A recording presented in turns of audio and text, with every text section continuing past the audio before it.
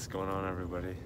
Today we're going to be making some primitive cordage out of natural materials. So we're going to go out into the woods, we're going to find some trees, some plants, anything that has some inner fibrous materials that we can twist into a cordage like this.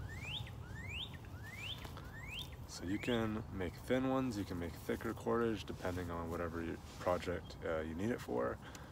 So yeah, it's going to be pretty fun. We're going to make some cordage today. Hope you enjoy.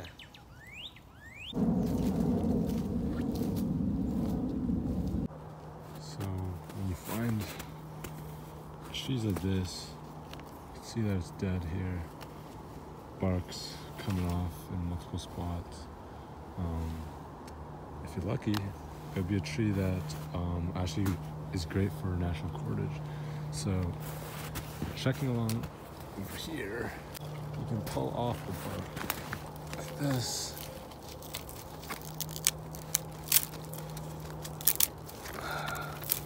Try to get in a nice long strip. That way it'll be easier to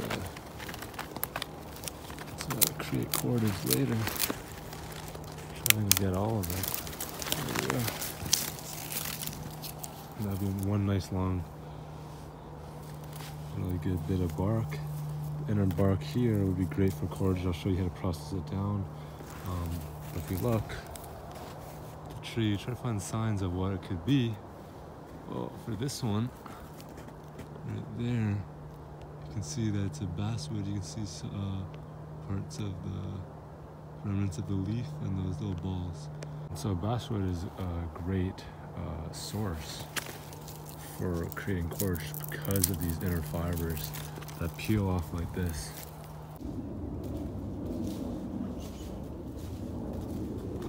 Now what we have here is some outer bark and then the inner bark. What we're going to need to do to make the cordage is to separate the outer bark from the inner bark. What you can do is you can actually go across and just breaking it like this, bending it backward. That will weaken the outer bark, and then we can rip it off really easily. You can see some of the fibers are starting to appear now. We're just going to wiggle the bark and then just try to peel it off as best we can. Yeah, you can see a big piece just came off right here. Sometimes you get lucky like that, and you don't have to work as hard. Next part is we're going to separate these inner bark fibers, splitting up right from the top. Try to peel it down, all the way down. So now that we've separated the inner fibers, we have tons of them here. What we're going to do is we're actually just going to grab a few of them. Just a few. And the more you add, the thicker your cordage is going to end up. So I don't want too thick of cordage today. I want a pretty thin one. We're going to go to the middle, grab it at the middle. You're going to twist it until it loops in on itself like that. So once it loops in, I'm going to grab it with one hand. You're going to take the bottom one on the other hand. You're going to twist it away from you. And then you're going to grab the top piece and pull it towards you. And so I'm going to do this a few times, and you're going to see that the cordage is actually going to come together quite nicely. So twisting the bottom one away and then bringing the top one towards you. You start to see the cordage come in its place. We're just going to continue doing this. Twisting a couple times.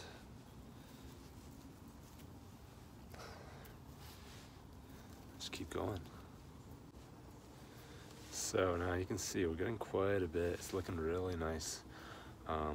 Make sure to pull it tight, so when you turn it and then grab the top part, make sure it's tight so that each of the twists are really close together. That's going to make it really strong. So here's the problem though. Once we get to the end, it's gonna be hard to like twist because it's just not enough. So what we're gonna do here is we're gonna splice. We're gonna take maybe one or two fibers from our pile maybe just like this. Maybe I'll take a bit less than that. Take some from our pile, and we're gonna add it into the middle, just like that. Make sure that one side's gonna be shorter and one side's gonna be longer, so it's not actually in the middle. Maybe it's like maybe like 2/3 of it, you see? So that this bottom one's longer. So now I wanna twist this one in. I'm just gonna do the same thing like we did before. And it's gonna splice in and it's gonna be hard to notice. So yeah, right here is where we spliced. You can see it might get a bit thicker, but it's pretty seamless, to be honest.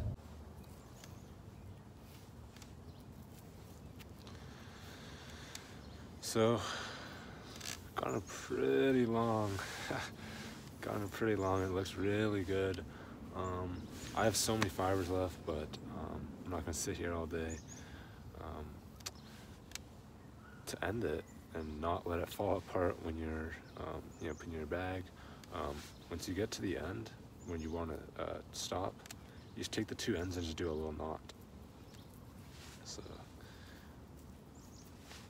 okay, just do a little knot, and then it won't come undone.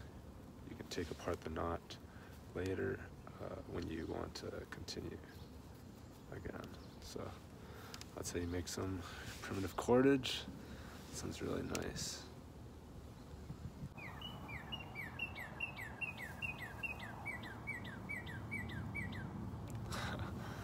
So, thanks for watching. Hope you enjoyed and learned how to take these fibers, and turn it into some nice cordage. Take some practice, but it really is really simple. And yeah, you can make this in just a few minutes, and you're ready to go. You have some gear, and you can go out and use it for multiple different projects. Maybe it's lashing up your shelter, making knots, tying, using for your bow drill. So many different uses. Hope you enjoyed and learned a lot.